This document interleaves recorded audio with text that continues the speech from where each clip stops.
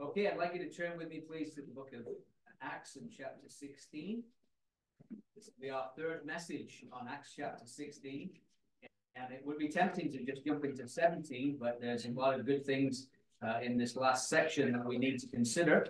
So I'm going to begin reading in verse 30, and we'll read down to verse 40.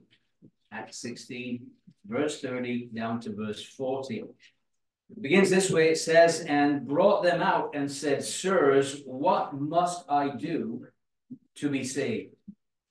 And they said, Believe on the Lord Jesus Christ, and thou shalt be saved, and thy house. And they spake unto him the word of the Lord, and to all that were in his house. And he took them the same hour of the night, and washed their stripes, and was baptized, he and all his straightway. And when he had brought them into his house, he set meat before them, and rejoiced, believing in God with all his house. And when it was day, the magistrates sent the sergeant, saying, Let those men go. And the keeper of the prison told this saying to Paul, The magistrates have sent to let you go. Now therefore depart and go in peace. But Paul said unto them, They have beaten us openly, uncondemned, being Romans, and have cast us into prison. And now do they thrust us out privily? Nay, verily, but let them come themselves and fetch us out. And the sergeants told these words unto the magistrates, and they feared when they heard that they were Romans. And they came and besought them, and brought them out, and desired them to depart out of the city. And they went out of the prison, and entered into the house of Lydia. And when they had seen the brethren, they comforted them and departed. And again, God will bless that reading from his precious word to us this morning. We kind of climaxed last time with this Philippian jailer asking this marvelous question, what must I do to be saved? And then being given the answer, believe on the Lord Jesus Christ, and thou shalt be saved. And of course, we're so thankful for the simplicity of the gospel, that it's not complicated. It's not, he says, when he asks the question, what must I do to be saved? And that's how most people think. It's like, I've got to do something. And the message of the gospel is, no, it's all been done. Amen. It's been done by someone else. You just need to believe in that, trust in that, and trust in it fully.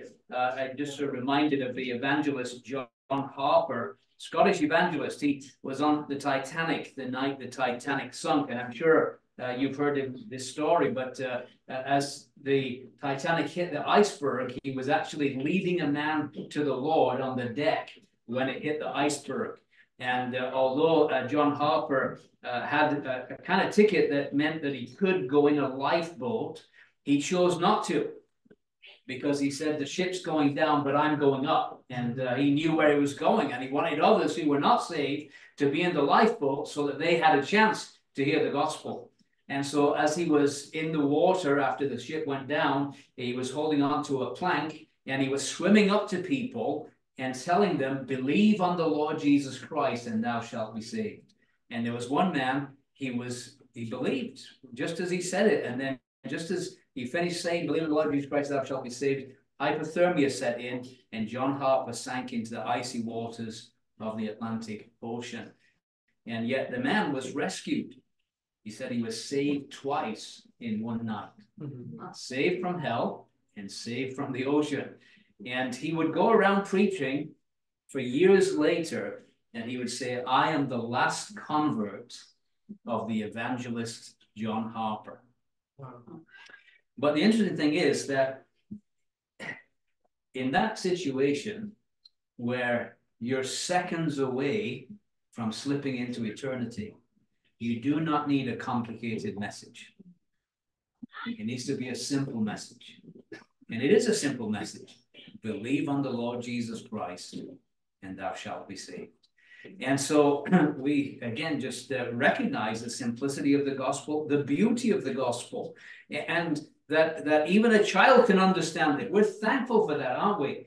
just the simplicity of the gospel. But I want us to see some things about this chapter that we need to think about. For instance, he says, believe in the Lord Jesus Christ, and thou shalt be saved. And then it says this, and thy house. So what does that mean? It doesn't mean that if you believe, your whole house will be saved, right? Your whole household. What it does mean is you believe and you'll be saved. And when your family believes, they'll be saved as well. In other words, that message is available to everybody in the household, especially when it comes to a member of the household. It kind of opens up the whole household to the potential of believing the gospel. And so we notice in verse 32, it says, and they spake unto him the word of the Lord, and to all that were in his house. It's important you see that. The message was given not just to him, but to the whole household as well. That's important when we get to the next couple of verses, because we're going to see that there's a text here in this passage that has been subject to tremendous abuse. And it's verse 33, where at the end of that verse it says, and was baptized, he and all his straightway. And what this verse is being used for is to justify the idea of infant baptism. A lot of people take this verse as a text to say, you see, all his household were baptized, therefore it's legitimate to baptize babies. And we want to just consider that as we think of these things together. But what we need to notice first is that it's very evident that he's speaking the word of the Lord, both he and Silas, not just to the jailer, but to all his household. So they're hearing the word of God being explained. So obviously the ones that are in the household that are hearing it are old enough to be able to understand it and process the message, right? So clearly the ones that are hearing it, we're not talking about babies here. They spoke unto him the word of the Lord, and to all that were in his house. And of course, you can just imagine them drinking in this message. Their father has just minutes before contemplated suicide. Now he's a changed man. And I'm certain that they'll pay attention of the transformation they've seen in their dad. They're all going to be listening, and they're going to be paying great attention to this message. And the fact that Luke doesn't tell us extra information that was spoken to the household would tell us that the message, the uncluttered message of believe in the Lord Jesus Christ and thou shalt be saved, was the essential message that was given. It's just elaborated on. It's maybe going over it with them, but he's not adding anything. There's no addition to it. It's just that simple message. The message we've loved so much ourselves, for God so loved the world that he gave his only begotten Son, that whosoever, what do they have to do? Believeth on him should not perish, but have everlasting life. So that's the message. The whole family drunk in these wonderful words of life. Their hearts were open to the gospel. And I'm sure that Paul and Silas, because remember what happened to them, so they could get to speak to this Philippian jailer. Remember, they were beaten with rods. They were put in the inner prison.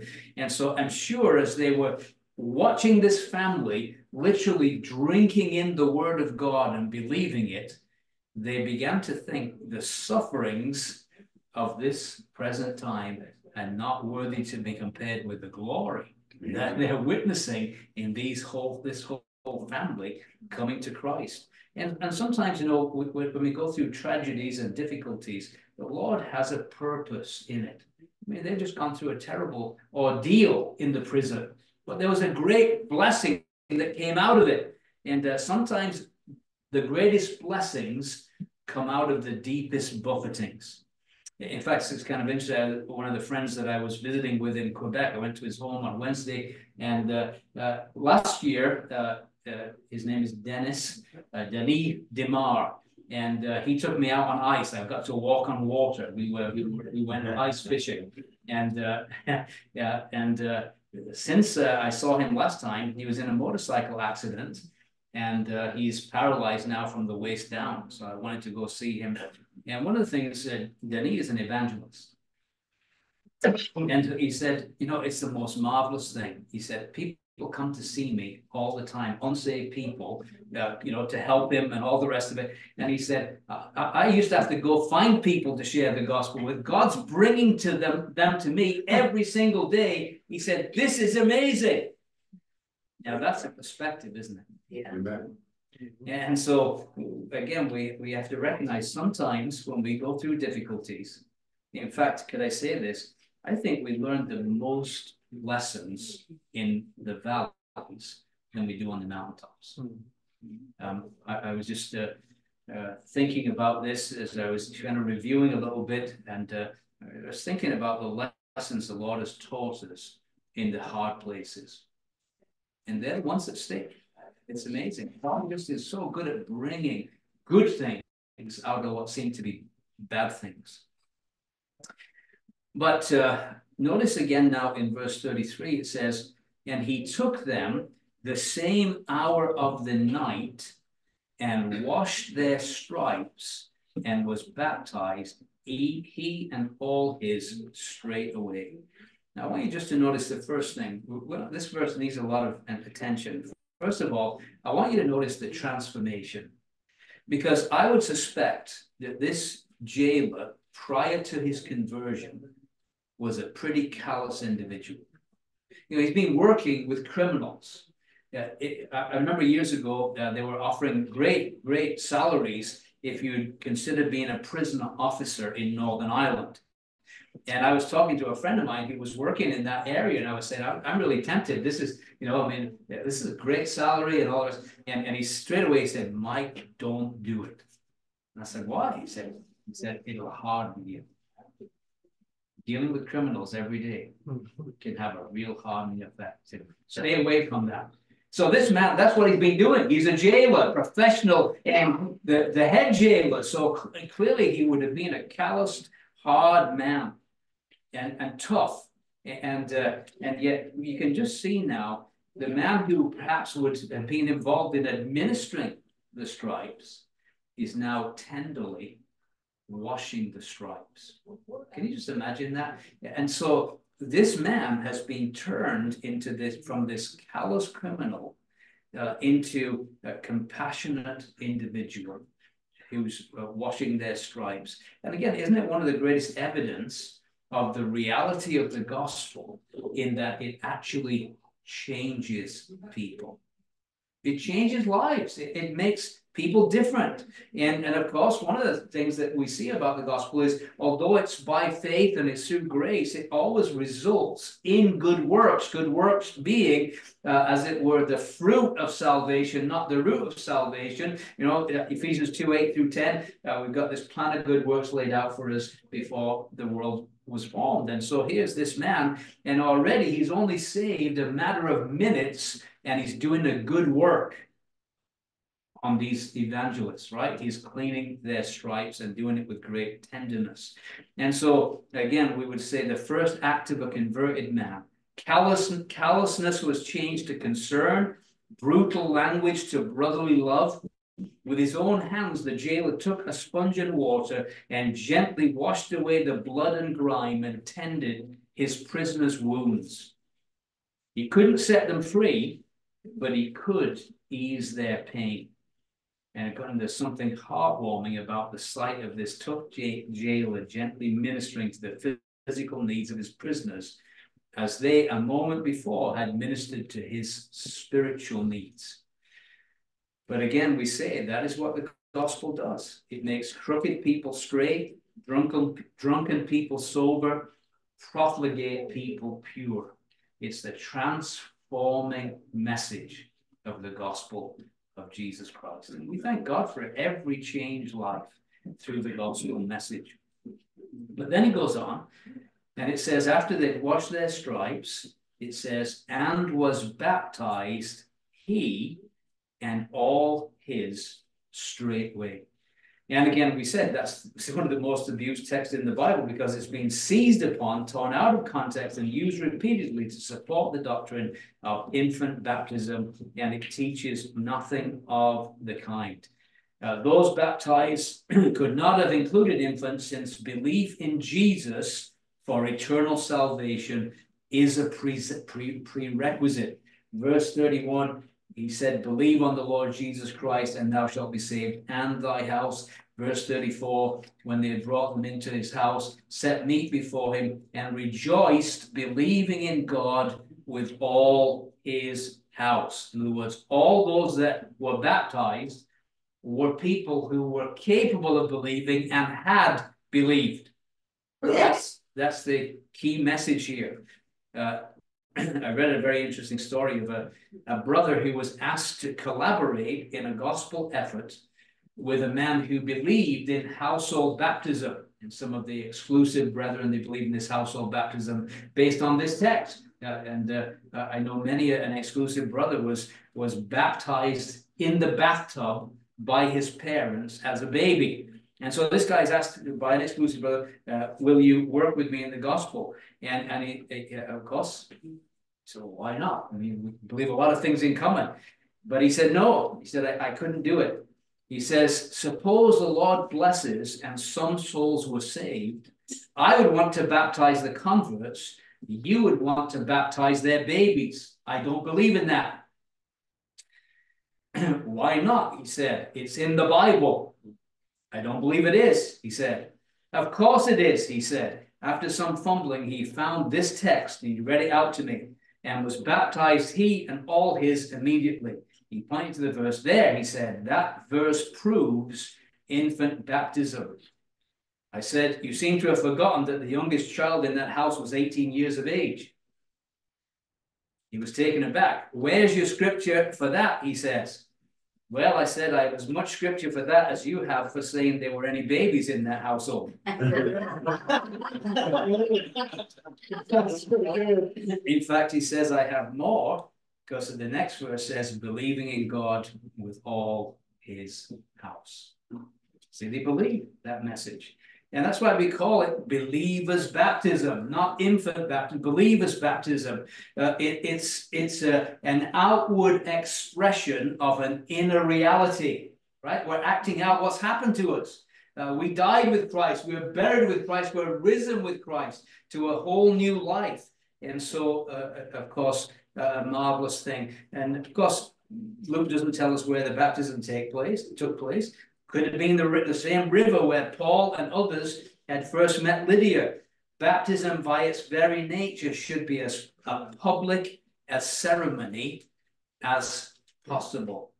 Just as a funeral is a very public thing, so is a baptism, because that's exactly what it is. I'm going to see a man buried today, right? That's what happens, buried with Christ.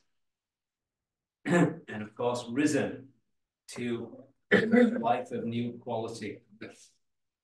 And so he and his household are then baptized, desiring to be identified with Christ in his death, burial, and resurrection.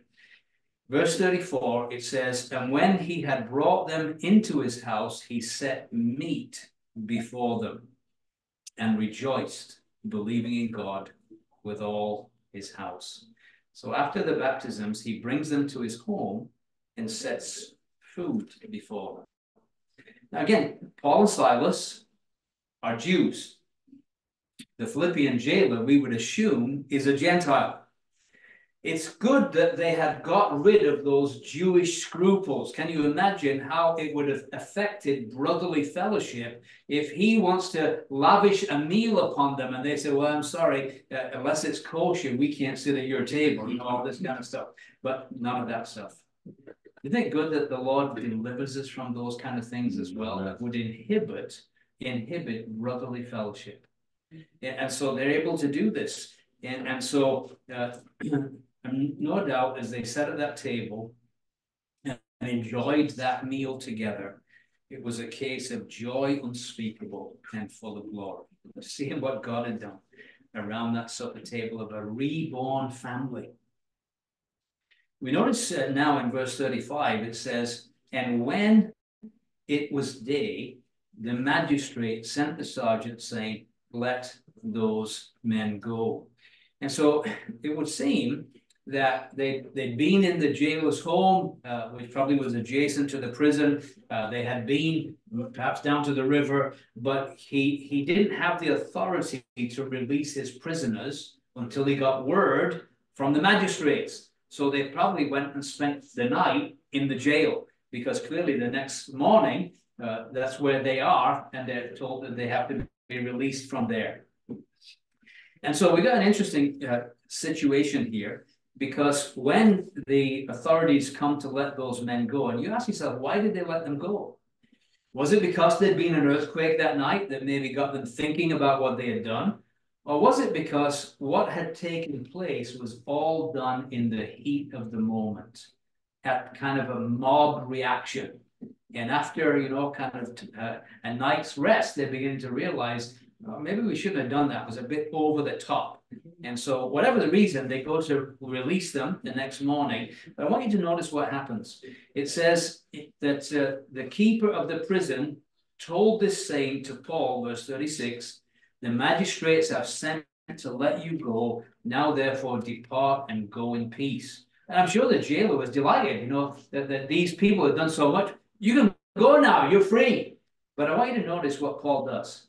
He says in verse 37, "But Paul said to them, they have beaten us openly uncondemned, being Romans, and have cast us into prison, and now do they thrust us out privily? Nay, verily, but let them come themselves and fetch us out."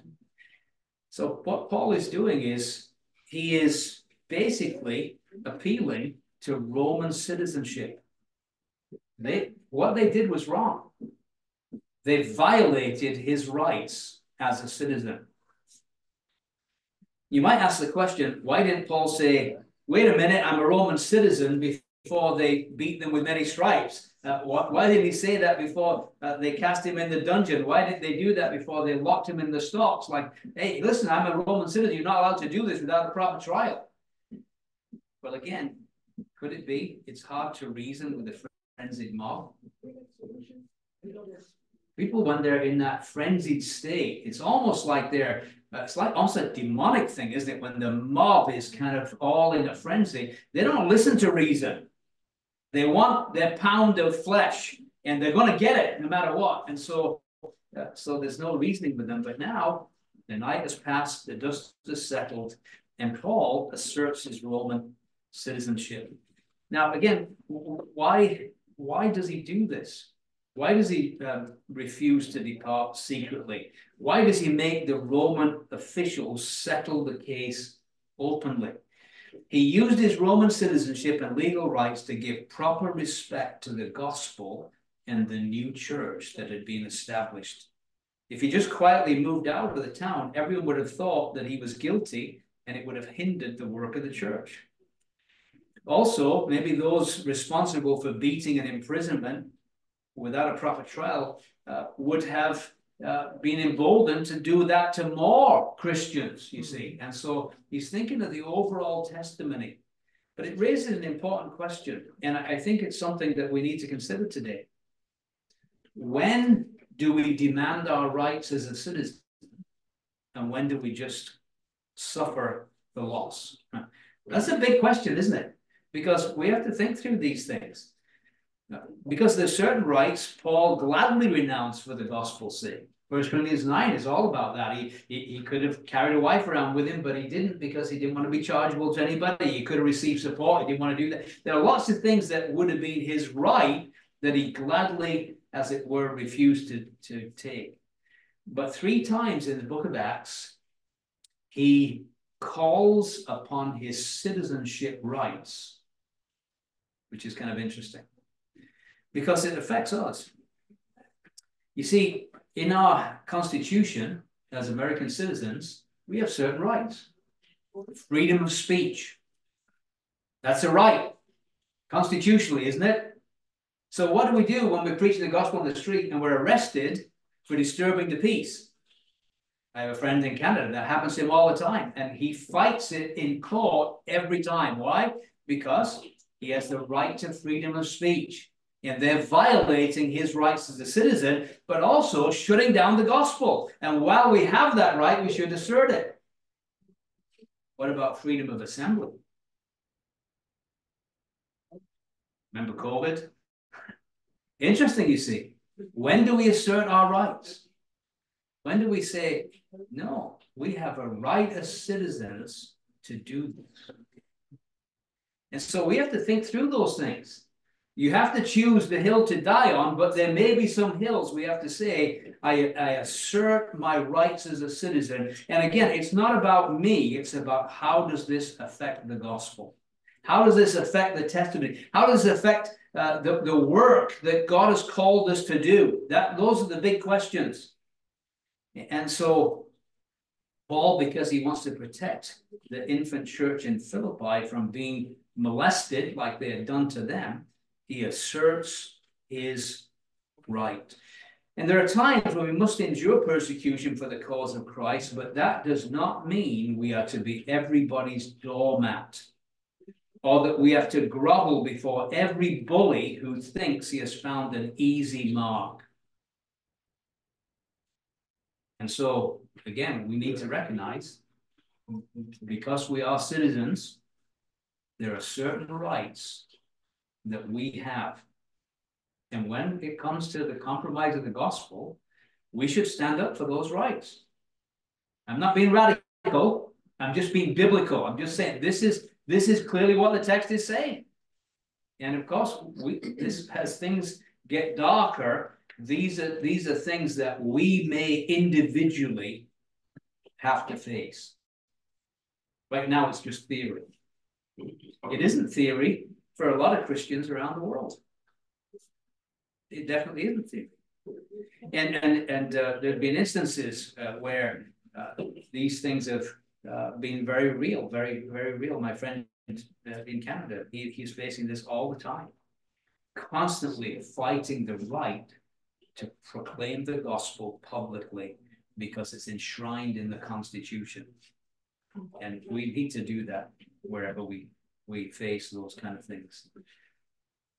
And so I want you to notice what happens now. It says, of course, they were scared to death, these officials, because it would be very serious for them if they were found that they had arrested Romans, they had beaten Romans and imprisoned Romans because it was constantly against the Roman Constitution, and they would have been responsible. And so they come now as meek as lambs. They were kind of like lions the night before, but now they're like little lambs. And they're please leave, you know.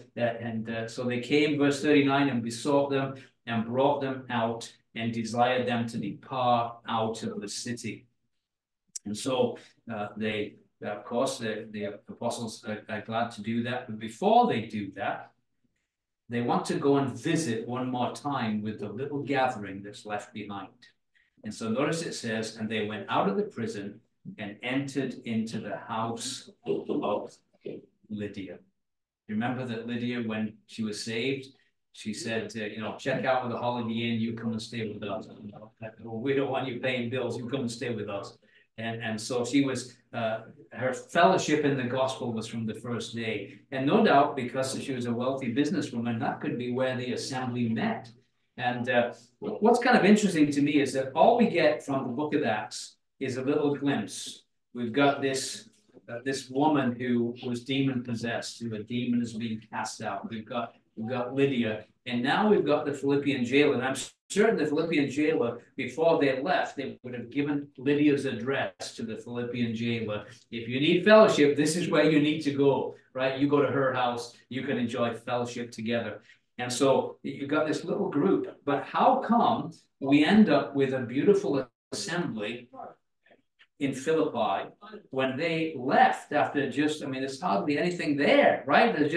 There's one family, Lydia's household, and the slave girl, and that's all we know about. So how come later on he writes to the assembly at Philippi with the bishops and deacons and the saints, and there's clearly a beautiful, orderly, loving assembly, but you don't get that in Acts. You just get this kind of handful of people. How did that all happen? Well, we're going to see that there's a definite reason going on here, because we're going to see a change of pronouns here that is very significant, because we do know that in chapter 17, it says, when they had passed through Amphipolis and Apollonia. This is verse 1. Apollonia, they came to Thessalonica, where there was a synagogue of the Jews. Now, prior to that, it's not when they, but it's when we. Okay, so Luke was with them in Philippi, but when they go into Thessalonica, Luke is no longer with them. They, Paul and Silas, are going. And so Luke stays behind in Philippi. And of course, he's a Gentile.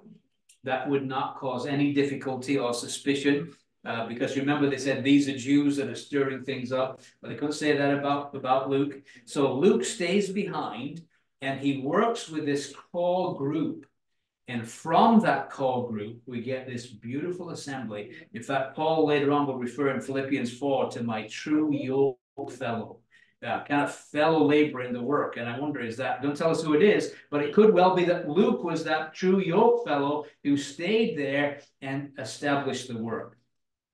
This is very fresh in my mind because, yeah, just coming back from Quebec, say yesterday, I was in Quebec City, 2.5 hours north of Montreal, and I had been another further 2.5 hours north the day before in this place called Jonquière. But it's interesting that Quebec in the 1950s was the place where there was most persecution of believers than anywhere. Preachers were kidnapped and taken out of Quebec against their will. I mean, all kinds of amazing stories about the persecution in the work in Quebec. And this last Lord's Day morning, I sat down in an assembly of 160.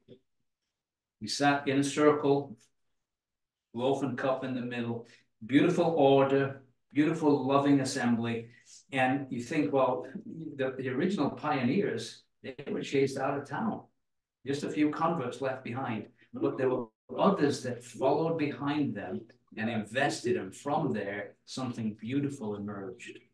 And we thank the Lord for what he does in places like this. Often just a core group, maybe the initial pioneers chased out of town, but God often sends in somebody else to just kind of build on that foundation and that was laid by those early pioneers, and a beautiful work is done. And that's exactly what we witnessed, and it was absolutely delightful to see it. And so there's a farewell meeting in the house of Lydia, and no doubt it was a very, very sweet time of fellowship that they enjoyed with these new believers who are going to be so key in Paul's life. In fact, Paul would say that assembly, he says, nobody stood with me concerning giving and receiving, but you only. In other words, this assembly is going to be his biggest financial supporter. They're going to stand with Paul through thick and thin. Amazing, isn't it? Just from these little beginnings, God is raising up an assembly, and they so appreciate the gospel that they want to have fellowship in the gospel. They want to see it spread to other places, and they support it very, very beautifully.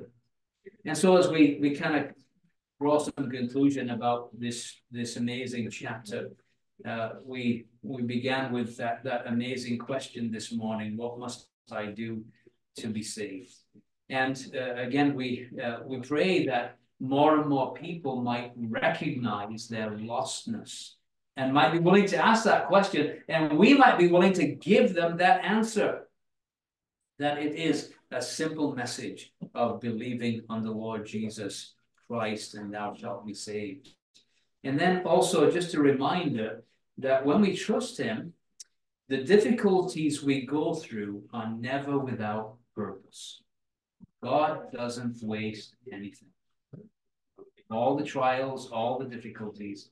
In fact, he seems to be an expert at bringing beautiful things out of difficulties. And we thank the Lord for that. And we just talking a little bit about child discipline, and I can remember some of the best hugs and most intimate moments I had with my children was often after a time of discipline. Is that interesting? You know, so God brings beautiful things out of difficulties, and we need to trust him for that, whatever the difficulties are. And so these difficulties Paul and Silas endured, through the hardship, they met their man of Macedonia that they'd been looking for. And that's what caused them to rejoice so much. Also, we mentioned too, just in this chapter, the danger of being taken up with the powers of darkness. How did that servant girl, how did she get involved in the spirit world? How did she get this demon that told her the future, so-called? And again, it's over curiosity with the powers of darkness. Oh, how we need to be taken up with light. Be taken up with light, not allow darkness to grip us. And then the work of the Lord progresses through difficulties and challenges. I said this last week, I've just been teaching the book of Nehemiah. I'm so excited. I taught on Nehemiah for 20 years. And I'm so excited. I was tempted to preach Nehemiah this morning, but I want to finish Acts. I don't want to be. I have a friend who's a preacher, and he always starts, but he never finishes any series because he sees something else he's excited and he goes on to that. And I don't want to be like that. I want to finish what I start. But you know, the book of Nehemiah, one of the messages of that book is that there's tremendous progress in the work, but it seems like every stone was laid against opposition. And there always is opposition. Every true work of God will be opposed. And we have to recognize that. No true work of God will ever go unopposed. And so are we ready for the difficulties and challenges? If we want to build for God, the minute that Nehemiah says, let's rise up and build, the enemy says, let's rise up and stop him. Yeah. If we want to build for God, expect trouble, but expect blessing.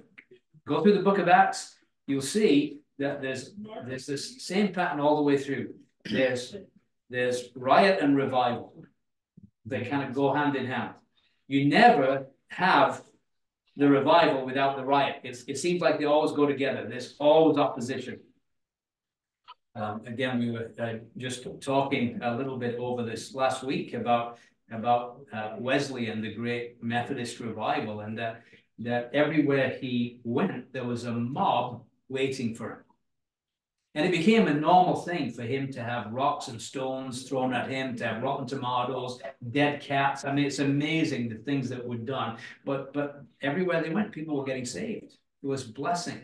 And so there was a time where it seemed like nobody was throwing anything at Wesley anymore. And he wondered if he was out of the will of God. Mm-hmm. And he knelt down by a riverbank one day and he said, Lord, is there sin in my life? Because you've said those that will live godly in Christ Jesus shall suffer persecution, and I'm not getting any.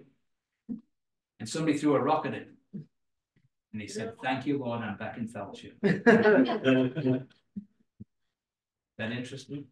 It seems so foreign, doesn't it? It's because we've had it so cushy for so long. But nevertheless, what we can see is the Lord's work progresses through difficulties and challenges. And then what you see in this chapter is how sinners of various backgrounds are brought to faith in the Lord Jesus Christ. One of them was by a careful exposition of Scripture. Lydia by the riverbank, and they just went there and they taught the word of God to her and she believed it. Another, it was by a powerful exorcism. And then another, it required the instrumentality of an earthquake. In other words, everybody's conversion story is different, and yet everybody's conversion story is the same. It's different in the circumstances that bring it about, but it's the same in the message that is believed. Amen. And so we need to recognize that there's no, sometimes evangelism, you almost got this thinking that it's a pre-packaged formula. There's no pre-packaged formula because everybody comes to Christ in different ways. The message is the same, but how God gets people in that place when they're ready to hear the message differs all the time. So they move on, but they leave behind the core of a very beautiful assembly that will have great impact. In fact, when he talked about the Christians in Macedonia, in 2 Corinthians 9, he says, they first gave their own selves to the Lord and then to us. What a beautiful description. People that had given themselves to the Lord, and it resulted in them giving themselves to others in divine service. And of course, that's always the picture, isn't it? It begins when we give ourselves first to the Lord in unreserved service. We've been thinking about the Lord Jesus, the perfect servant this morning at the remembrance meeting, and his consecration to the will of his Father. Not my will, but thine be done. And yet, could we say that if we're going to be in any way effective in serving the perfect servant, we need the same attitude. Not my will, but thine be done. Submission, a first giving ourselves to the Lord, and then see what he'll do as we then give ourselves to others. So may God encourage us as we consider this very interesting passage, and give us wisdom to know when do we yield our rights and when do we demand our rights as citizens. This increasingly may become the issue of the day, and we need a lot of wisdom. Well, when is this going to affect the cause of Christ negatively if we yield ourselves? Do we need to assert our rights here because it has huge implications for the saints of God? And so these are big questions, and there's no simple answer except depending on the Spirit of God to give us wisdom as we face each case. But we certainly need wisdom in these days. Let's bow our hearts and pray. Our Father, we're so thankful for the inspired, infallible Word of God, and the many issues that are brought up as we just go verse by verse through the scriptures. The relevance for our own day and our own generation. Father, we thank you for the rights that we enjoy as citizens of this great country. And we do pray you'd help us to know when we assert those rights and when we willingly yield those rights. Lord, help us to know these things. We pray, Father, that you'd add to this assembly. We pray for souls to be saved.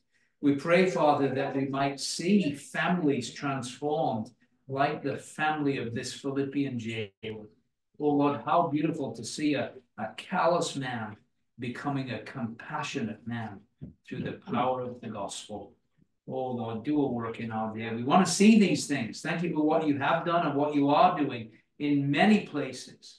But Lord, we don't want you to pass us by. We want to be part of the action. We want to see you work in our place, in our circumstances, that we might praise thee and glorify thy name.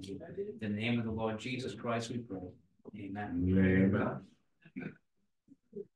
Amen.